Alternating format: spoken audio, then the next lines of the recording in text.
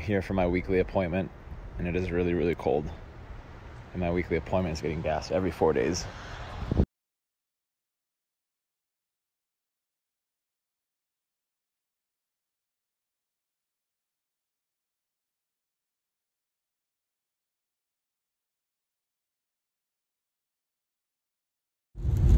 Man, you put so much time and effort into these cars. If you're a BMW guy, you know exactly what I'm going through right now. Just look at my RPM rev limiter. Look at that notification. Oh, it's alright. Things could be worse. Happy Thanksgiving. Hey, what's up YouTube? Good morning. Welcome back to another video. My name is Spencer Burke. If you are new here, thank you for clicking on this video. This is completely unplanned. It is currently Saturday morning and it's the weekend after Thanksgiving, and I'm here at Precision Dynamics with Mike because he is a real trooper helping me out today with just a couple things. Mike, officially, I think the throttle actuators gave out. Yeah, it's about time, which we anticipated, right? I think we were waiting for this to happen. It's just a matter of time. The symptoms that I told you, you think it's the actuators? Yeah, so the rough idle, usually with the throttle actuators, you always get the rough idle, higher idle, usually around 800 to 1000 RPM, really lopey and loss of power. Is that what you're getting? That's exactly what I'm getting, 100%. I mean, I tried to turn it off, turn it back on, let it cycle. I drove for like maybe 15 minutes on the freeway and then it came right back on. Yep. So I was like, I'm not gonna risk this, so I'm just gonna pull over and call it a day. Yeah. Well, we'll pull the codes right now and confirm it. All right, we'll find out. So you're connected via Bluetooth to my car running codes. Correct. You can see the distance between here and there. Well, it's not too bad, but it's nice, nice little couple yards. You know, all your information's right here. Even shows your production date. Oh, cool. Is there anything else you think it could be from that, or is that pretty much throttle actuators? No, throttle actuator. Yeah, that's what I'm thinking too. Out of all the M3 videos that I featured of all those people, they all told me the same thing. Same symptoms, same everything. I'm like, okay. Right when you sent me the picture, I was like, huh.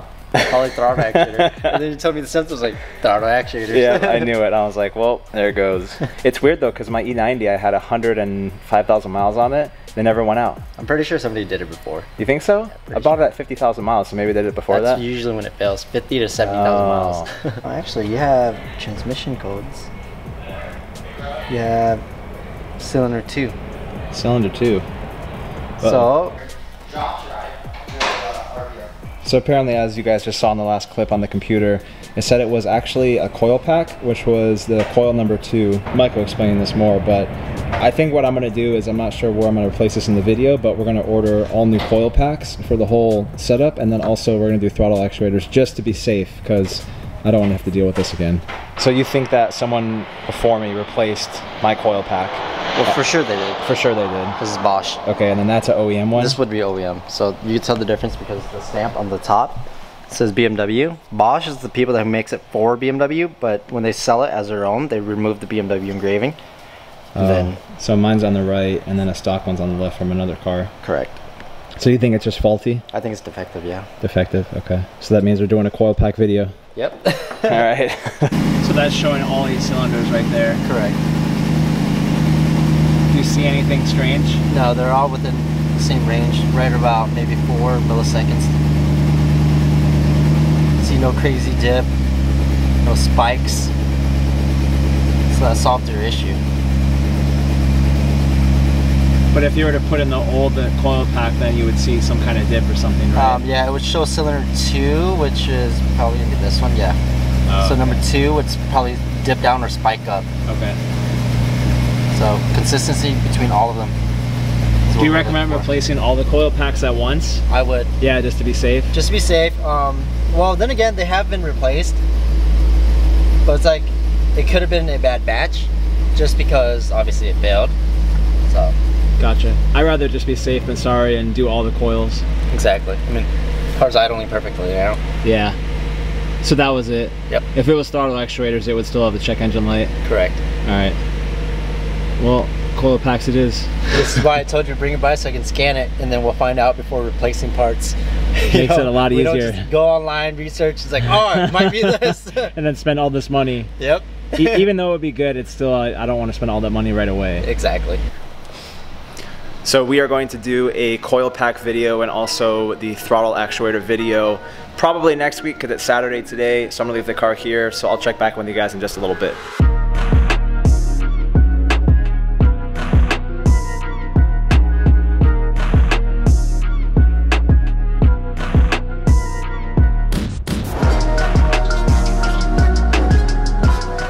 Hey, what's up YouTube? Welcome back to another video. My name is Spencer Burke. If you are new here, wait, I think I already did an intro. This will be random, but today we're gonna go ahead and head over to Precision Dynamics only because we have a couple more problems with the E92 M3, which I expected when I bought the car and I knew I'd be replacing, but I did not know that I'd have to replace the coil packs. So this video will go over the coil packs and the throttle actuators in one video because the plenum is off already and I think Precision is already working on the car. So this is a clip that I don't know where I'm gonna put, but without further ado, it's currently 2 o'clock and it is Monday, and yeah, I feel rusty behind the camera. Okay, let's go. Oh yeah, one thing too, if you guys didn't know, I actually got a new office that I haven't done a tour at, which I will do a tour soon, I think on YouTube. I'm not sure if you keep up with me on my personal page, but yeah, this is my new office over here. This is over at Manny Koshman's place, which he's been a good friend of mine for years, but I'll eventually do a video of kind of talking about my new office. And there's a, is that a Pista? There's a 48, that's clean. Nice.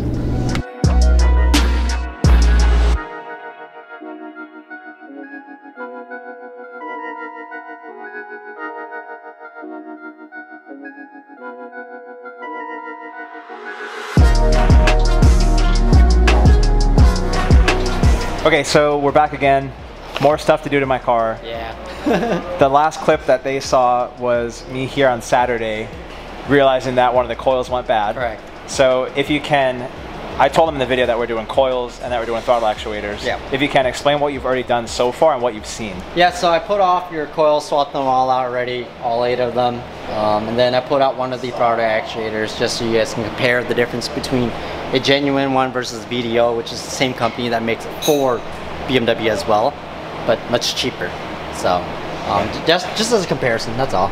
So right here, the plenum's off completely already. So with the throttle actuators, how it works is it's upside down. It's basically just a mechanical item that's also electric. So it's mechanical and electric. The way that it works is, let me place down your new one. Yeah. So this is the old original one, and what it is it actually has this little pivot arm that just literally goes up and down. And the way that it works is when you actually apply load with your throttle, it controls it electronically, and then mechanically it pulls this up or down, which I will show you inside of here. There's a rod right here that's connected to this, and this, when you actually pull it downwards, opens your throttle. Technically individual throttle body, so at the, you know, it just means your throttle body essentially. And it sits underneath, right? Correct. It sits down here, which will show once I pull off the other one. I started the process of removing it, but I'll explain to everybody, you know, what I unplugged just to get it out of the way. Okay. So how it works is with this throttle body opening, it's going to allow how much air to go inside the engine. By controlling the amount of air flowing inside, that controls your RPM and as well as how high the engine revs up. Now for this car in particular, throttle actuators is like one of the biggest things. Yeah. Why is that? Just because it's an electronic and mechanical item. Okay. So usually there's certain things that are controlled by just electronics, so like a wiring, but certain things that are controlled mechanically and electronically, you have 2 possibilities that can fail.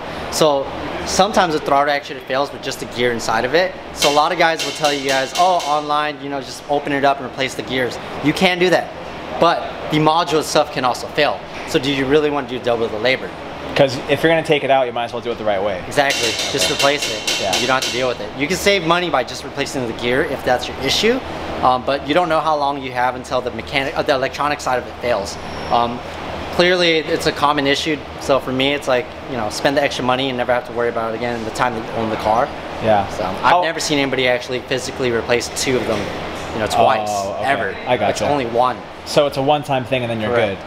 Is there any way we can break open one of the throttle actuators? Yeah, we'll open it up and then I'll show you. Cool. YouTube, and I was like, yesterday or the day before, and I was inspired. You do really well on YouTube. So I was like, I'm gonna start once we're settled in, Nick moves to the other side where I can actually organize it. I'm gonna go ham. That makes me happy.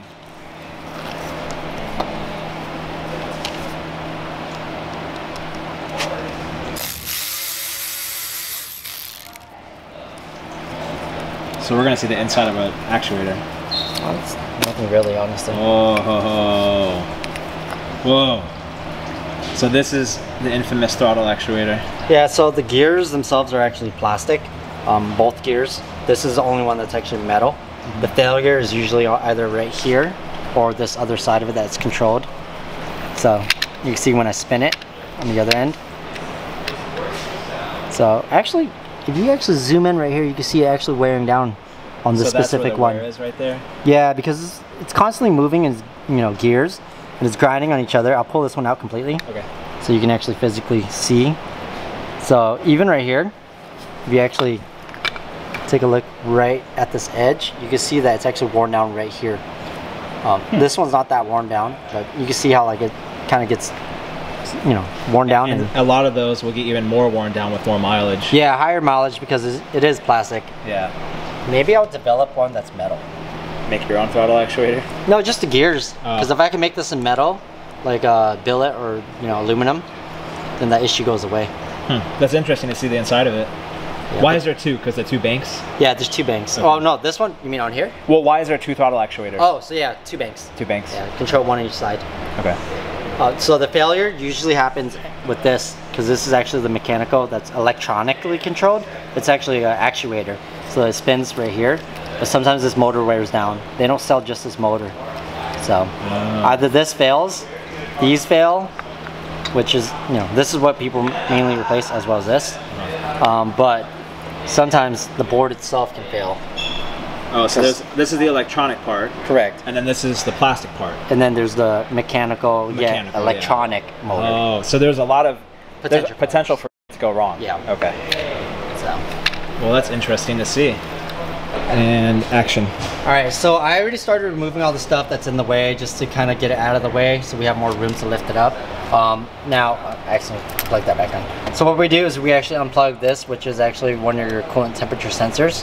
Unplug this, and then you got another one right here. Unplug this one, and then I unplug this one right here. So pretty much anything that's connected on these wires right here, unplug them all. So this is unplugged. This goes to your oil pressure sensor, and then on this side, this goes down onto your AC compressor, and this is your Vano solenoid. So I remove those out of the way just so we have more room. There's a 10mm nut here, 10mm nut here. Then you got another one back here, and then one more right over here. So there's 4 10mm nuts in total. I don't touch anything here just because we're lifting it up just to get it out of the way. Then one of your O2 sensors, which is right here. Well, it's not really O2, that, you know, it's like right there. This goes all the way down below. Unplug this end of it right here, pop it out of the way. Once you got that out of the way, remove these two connectors, which are connected to your throttle actuators, which is right here. And what is inside of the thing right here? This is just all wires. Oh, okay. It's just to clean it up, you know, to make it look nice. Okay. So once we remove these two connectors, as well as all the other ones that are in front of it, we're able to lift this up high enough. And then we can actually just remove the 3 bolts, which, let me show you, are here. One here, one on the back, and one on the side. Just 3 T30s. Remove those 3 bolts. Don't try to pull the bolts out. Leave them inside of here, literally just sitting in here. And then when you pull it out with the bolt. But then when you reinstall, you're gonna put them back in and then reinstall it with the bolts in there. If not, I mean, I have small hands. I could probably reach in there, but imagine trying to reach your hand inside of here and putting the bolts in there. Yeah, you don't want to drop those or try to get to those at all. Exactly. And then I have a special tool, which you don't have to use this, but you'll use a pop clip tool or a flathead. And these rods, let me pivot this out of the way real quick. These rods are actually going to be, let me pop this side off. So the other end of it looks just like this. Wedge it on here, and then we're gonna pop it off like that. And once we pop this off, it's kind of like the height sensors with these cars for your self-leveling headlights. Same concept. And then once you actually reinstall it, because you can't see it once I do it in there, you're gonna place it on and just push it in, and that's it. And you guys can see the process of it. I already removed the one just to show you guys a comparison between the old one and the new one. So we got one over here. I'm gonna leave the bolt in it, and then we got another one. Let me actually light this up so you can see it real quick. Okay. So you can see the bolt that I'm doing right here. Right there.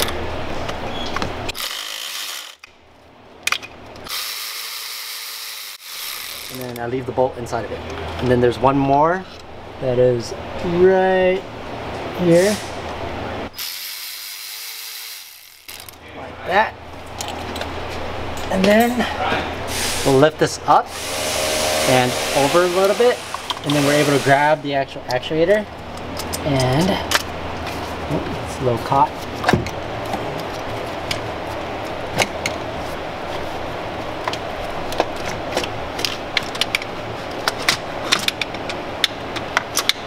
It's like heart surgery. Yeah. So you can see how I remove it and I leave all the bolts in it. And then once it's off, I take off the bolts. Like that. Then reinstallation, we're going to place this one down. Oh, actually here's a comparison with the OEM BMW versus VDO. It's the same thing, just the company just doesn't stamp it as BMW. Kind of like the coils. Is there any difference between these actuators or no? No, zero difference. They make these, this company actually makes it for BMW. Oh, okay. But they sell it as their own. Now, how come you don't take out all that wiring thing right there? You can, but it's just a lot more work. You got to unclip all of that, remove the secondary air pump. At that point, you're probably spending double the time just to remove all of that. So it's easier just to squeeze it through there? Literally, okay. Like so much easier. Okay. And that's why you leave those bolts on there too? Correct. Okay. So now I'm going to place this down right here real quick. Lift up the back end of this, like that. And that'll allow us to lift this up high. Can we see, I want to see down in there. Yeah. And that's where they sit, right? Yes. So that's right in the center of the motor? Yep, right in the dead center. Then I feed it from the front, like this. And then slowly wiggle it in. Like that. Then we're going to bring it down and place it right back where both holes go. With that, then take out your extension with the T30 and do them by hand. Please guys, don't shoot these on or force them on. It's aluminum block, aluminum bolt. You might strip it. Is there a certain torque you have to do? Yeah, so we're gonna just snug them real quick. We're gonna probably torque it down. I gotta look at the torque spec. Torque spec's not gonna be that high. It should probably be like, 8 millimeters if that. You can actually see the selector right here. We actually gotta get this back on here now. But when you try to put it on here, it won't reach. What you actually gotta do is actually push the rod like this, push it down, place this right on it. So see how I'm holding it with one finger? Mm-hmm. So we're gonna go like this, slide it over, get that on, and then we're gonna pop it on now. So, and got it. It seems like it's really snug in there. It is. It's tight. It's a tight fit. Yeah. Is there a way that you can explain if you just hold up one of the actuators to show how it works? For demonstration purposes, I flip this rod around just to show you guys. This side is going to sit just like this. Obviously, they won't work because of the direction that this is going to go. So this is you just showing what it would sit like, but flipped. Yeah. Okay. So how it works is this is actually going to pull it downwards, but in this case, it's going upwards. It won't work, but demonstration purposes, I will pop this in like that. When this actually controls it electronically, the motor inside of there, which you guys just saw, spins the gears, and the gears actually spin this other end of it, which actually pulls this, right? Mm-hmm. When it pulls this, it actually pushes this, and it actually goes like that. So it literally does what it says is throttle actuator. Literally. Okay.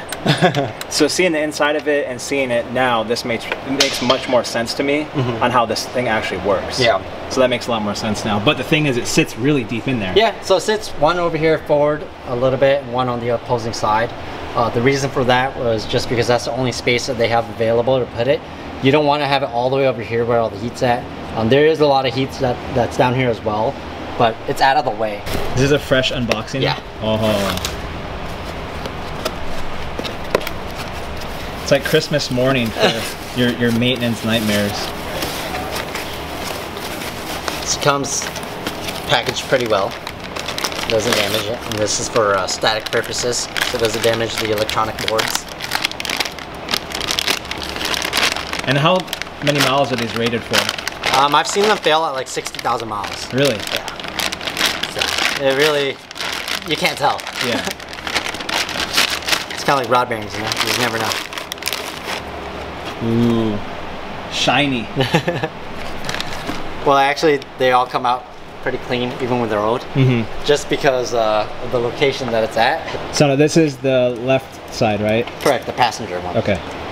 And is there any different technique than what you did to the first one? No, exact same thing. Okay. I'm just going to do the same thing.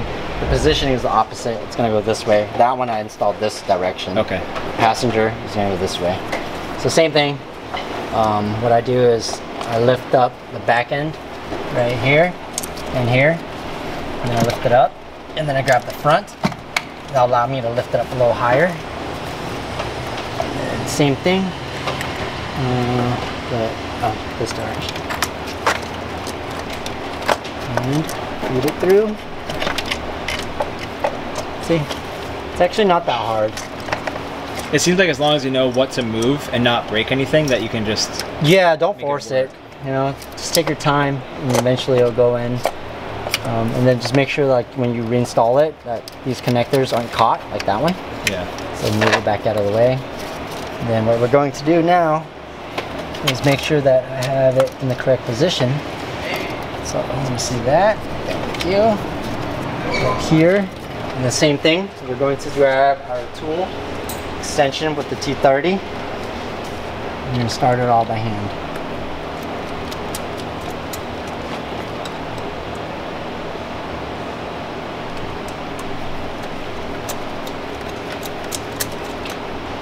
Now reinstallation is literally just grab the connectors, clip them back in. I always do the throttle actuators first. So from this point now, it's just reconnecting everything? Yeah, literally. You can't really mix up connectors because the distance that it has available.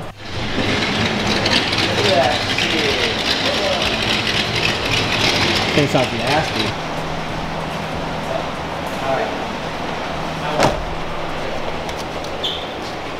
I don't remember where all these connectors go. Just kidding. Just start plugging in. If it works, it works.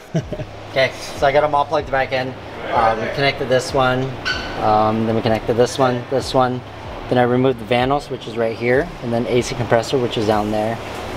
Oil pressure one, which is right here. This one goes back onto your intake manifold, so that's left off like this. And then now we got the 10mm nuts that we're going to put back on, which is... So now that the actuators have been replaced, is there any like break-in period, or No, you can just drive zero. normal? Just drive it normal, Okay. beat on it, just like how you were. You're good to go. Okay, and then next would be to put all these bolts back on, and then the plenum goes back on. Correct. Hey Mark, you're missing a coil. Missing a coil? An old one.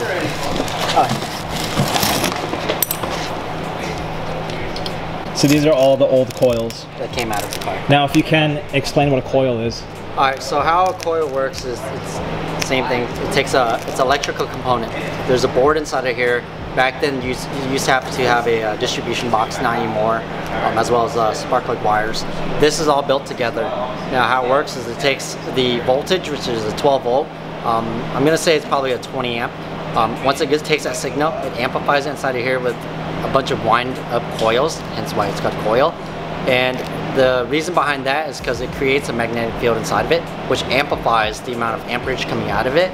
So you're going to take a 20 amp, which is probably not going to output about maybe 120 amps.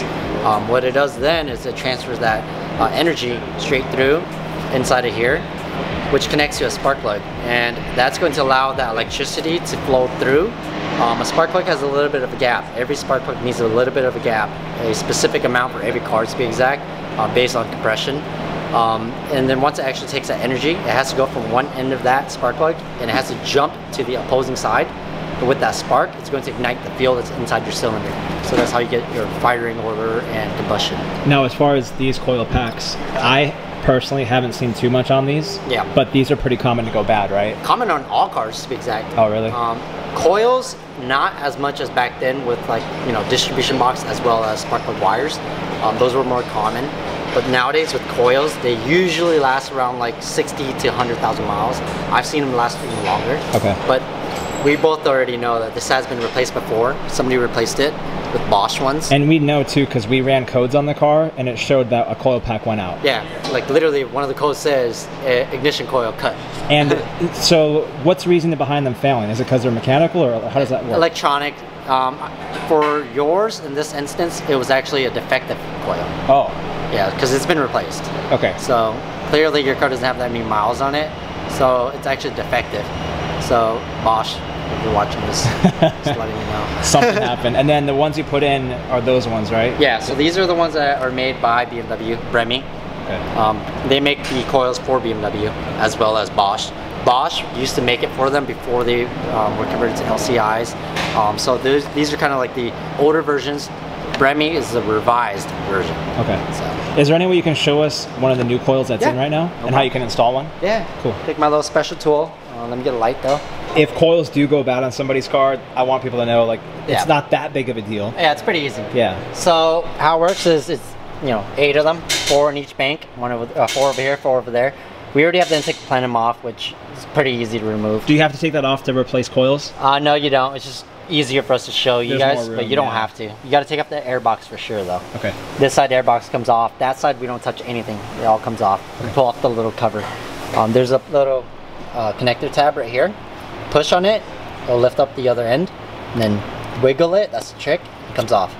Once you remove that, you can actually grab down here, and then I use like either a flathead or something like this, and go right here, and wedge it, and then pull it up together.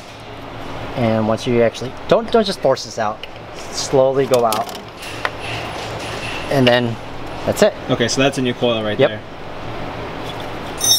So it's not that hard. No, it's pretty easy. So same thing. It's supposed to have a stamp from BMW here, but they kind of grind it down to take it away. Gotcha. Okay, and that's a coil pack then. Yep. Okay. Ignition coil. Ignition coil. Yep. Okay. So reinstallation. That's the tricky part. A lot of guys are just gonna place it on here like this and push it down, and they're like, "All right, it's in." It's not. It needs to go all the way down. I put my palm on it, push, and then go here, click afterwards. All the way down. Like literally as much force as you can, push it down, because you don't want it to pop back up with vibration. Yeah. So. And there's a lot of vibration that happens in here. Yeah. Just stand on it. Put your whole weight on it. So yeah, that's it. And then reconnect. Just like that. Cool. We're supposed to do the thermostat, right? Yeah. But you said it was replaced? So thermostat, we're supposed to do it, or we were talking about it. If you haven't done it, the reason why is because if you're doing throttle actuators, which is right here, intake plenum has to come out, but with it already being out, thermostat's right here. There's only 3 10mm bolts holding it. But I can see on the top of the head that they're a little worn down, so it's been replaced. It has been replaced. Yeah. And what is a thermostat? So thermostat is going to control coolant passage. No matter what, you're going to have a certain amount of flow through it. But when a coolant thermostat fails, it actually stays opened. When that actually happens, it takes longer for your car to cool or warm up, and it won't stay at operating temperature. Especially now you're going to Florida, where it can be freezing cold. You want it to be functional, because if it actually is stuck opened, it'll never fully warm up properly. Okay, so you want to make sure that that's not worn down or broken or anything. Okay. So it's essentially all it is a coolant regulator, I would say. Okay. It's just going to allow how much coolant flows through it, which allows it to flow through the system. So it goes from one end, which is this is a return. Where is it? This is a return. Okay. This is the feed. So it's going to go from underneath the radiator, go back up, go in here. Thermostat opens, flows back through here into your radiator, allowing it to cool your engine. Makes sense. Now, the last thing, I'm hoping that this is the last major maintenance thing I have to do. So let's name off what we did. We did rod bearings. Okay. We did throttle actuator, spark plug, coils. Fuel breather valve. Yeah, fuel breather valve, which we did last time. Yep. And then... the last thing I can think of, besides the thermostat, well, maybe the water pump too, but also idle control valve? No? Not very common. Okay. Remember last time you told me about that? Yes. Not very common. I remember telling you that. That's just kind of like a big thing on the forums. Yeah. Okay. It happens, but it's rare. Okay. It's not like something I would say, oh yeah, do it now, just because you're already there, you don't want it to fail. So now with this car, if people go back and look at all the previous videos that we've done, and in general, this car's good to go. Yep. Okay. Well, good enough for your drive as well, and as long as you probably own the car for. Yeah. So I know you're gonna probably own it for a while. I'm gonna have it for a while. Yeah. After doing all this, yes, 100%. It definitely isn't cheap. No, it's not. But okay, and then if rough estimate, if someone comes to you and wants throttle actuators done, where does pricing start at usually? So the throttle actuators, it's kind of weird because prices change on them. I know FCP Euro has them for like 2 throttle actuators, like 1,200 or 1,300 plus tax, and then labor, we only charge $250. Because as you can see, it's not too much that you have to do, but there is a lot involved with moving things around. Correct. Removal of parts and reinstallation, it's not about the difficulty of it. You know, it's pretty easy to do. It's more about the time that it takes. And people are paying for your knowledge because you know how to properly do it. Correct. Because there's probably 10 different ways to do this. Yeah. But you could end up breaking clips or stripping wires or whatever. Yeah. You know how to move everything around where it doesn't break. Yeah, like without removing all this. Yeah, I understand. So last thing you want to do is break that, you know, secondary air pump and oh, there's another $1,000. Yeah, you don't want to have that. All right, well, let's get everything back on and see how it is. Yeah.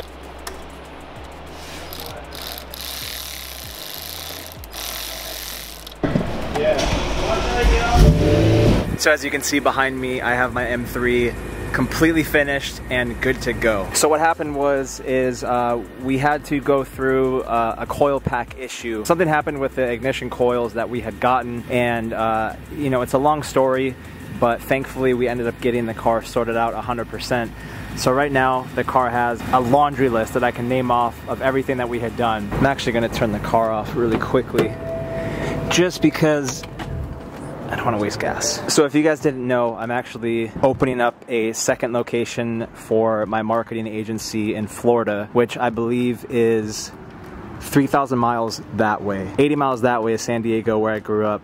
We're in Orange County right now, and 3,000 miles that way is Florida, which is where I'm going to be living in less than 20 days. So one of the things I had to do was I had to figure out, okay, what does this car need in order to survive in Florida?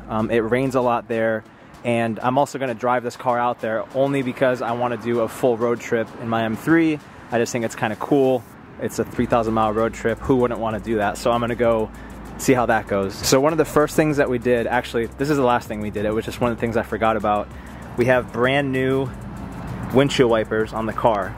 So there's brand new windshield wipers, and also we filled up the windshield wiper fluid all the way, which I know it's small, but it's something that I was excited about for some odd reason. We also did some coating to the car. So Mike spent a couple hours coating everything out, and if you press the unlock button, the mirrors now fold out, and also the windows go down automatically.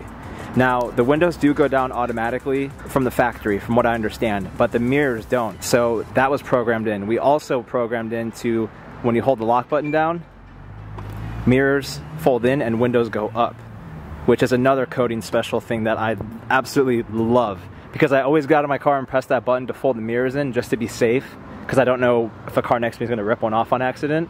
So having this key just to do that is so damn nice. Another thing they did too is that if you guys look back there, there's a little silver thing, and that usually will push this seat belt to right here. And I don't know why, but it doesn't catch anymore. So Mike coated that out so I don't have to deal with the silver thing pushing all the way out here when it's like completely useless. So he coated that out to stay in. And then also, if you look at my speedometer, my car is on and there's not one single light. So TPMS is gone. The EDC light for my suspension is gone because I have aftermarket coilovers on this car. So I have EDC in this car, which basically means you can control the suspension, like the dampening. But since I did coilovers, it was throwing a code. And every time that I would basically go into my car, it would have codes in it. So there's no more lights anywhere here, and it feels amazing. And also, when you open the door, there was like this really annoying chime that wouldn't go away. Because you have the door open, or when you have your seatbelt off, which I wear my seatbelt all the time. It's just nice not to have that chime, and it just makes it better, because you can leave your door open if you're working on your car and it's on, it's not making that really annoying BMW chime. So all that has been coated out, which is amazing. Everything still works. So if I do end up getting like a flat tire or something happens, it still works. But Mike was able to coat all of that out. So now if you guys take a look at the engine, it looks like a normal engine, but underneath, as you guys have seen in this video, in the previous videos, and all my YouTube videos I've been doing on this car since I got it, there's a lot that's been done underneath the heart. The heart of the car has been very, very well taken care of, and I'm very happy with where it's at. So underneath all this, right in the center, there's two new throttle actuators. Behind that would be a brand new fuel breather valve, which caused idling issues for me, especially when I filled up. So if you're watching this now and you have idle issues with your car, check out my fuel breather valve video. There's also 4 here and 4 here, brand new OEM ignition coil packs on the car.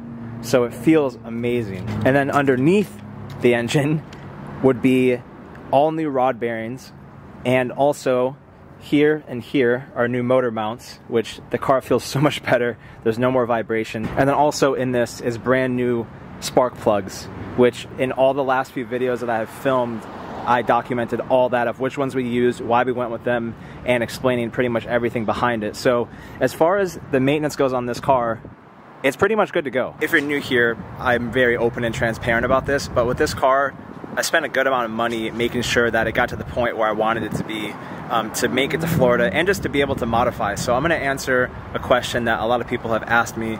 How much have you spent on getting this car to where it's at? Actually, you know what? Sorry guys, the audio's been kind of bad. I'm gonna put this on. A lot of people were asking, how much did that cost? Because I did rod bearings, throttle actuators, all these big things that are such like the myth or like the things that you have to do to these cars, which you really have to. If you look at all my videos, it justifies why these parts go bad and why you need to replace them. So the plan that I have is to, yes, modify the car. I want to do a lot more to it, but I had to get those first things taken care of. I didn't want to have any issues with this car where I'm driving to Florida and it breaks down halfway, or I even try to like do a supercharger or do a stroker kit or whatever I do, and there's all these stupid little things that get in the way.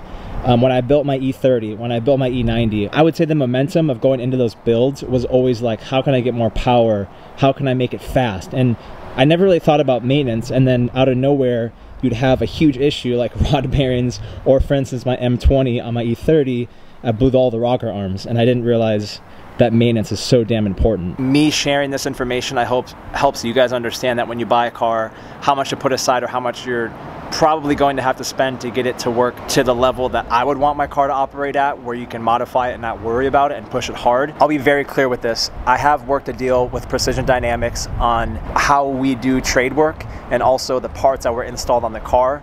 Everything is always linked in my bio or linked to somebody where there's value behind it. So I'll give you guys a retail price of what I would think this would cost roughly for anyone out there who wants to just get all this done at once. So to get an E90X to complete perfect standard, where you have actuators done, you have the rod bearings done, and you have all those little things that catch the car off guard or will catch you off guard financially and with your time, I would say I'm gonna wait for this truck to pass so it's not awkward. He's looking at me and he's gone. Okay. This is one thing about vlogging that's kind of awkward. I would say you're gonna spend between $5,000 to $6,000 roughly on the labor and the parts themselves to get it to a point where you don't have to worry about anything. The car can be pushed, you can have fun with it. As long as the car was clean in the first place, you're good to go. So that's gonna do it for this video. I appreciate you guys watching. If you can, make sure that you hit that subscribe button. I don't ever ask often for it, but if you guys can, hit the thumbs up button, please subscribe. And if you want to, check out my Instagram accounts. I have everything linked below. And I'm having so much fun sharing this journey of building this car.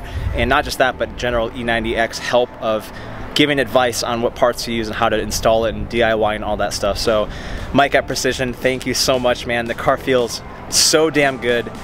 I appreciate it so much. Thank you guys for watching. I'll see you in the next video. Peace.